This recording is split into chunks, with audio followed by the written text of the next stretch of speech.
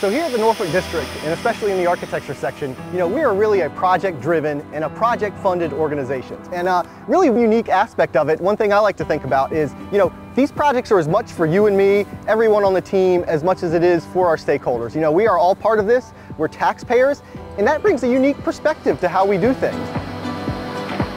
When I first started out in 2015, most of the mission at that time for us was really focused on military construction.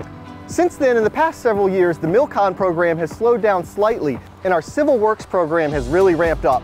As you know, sea level rise is a big deal, and the Corps of Engineers is really tasked with how to help our country and our cities protect themselves against future sea level rise and the current flooding we're experiencing. So you might ask yourself, why is an architect necessary to do a flood protection project or a resiliency project for sea level rise? And we've always looked to provide visualization to help our customers understand what is it that this building or this project is going to look like at the end of the day, and is this what you really want?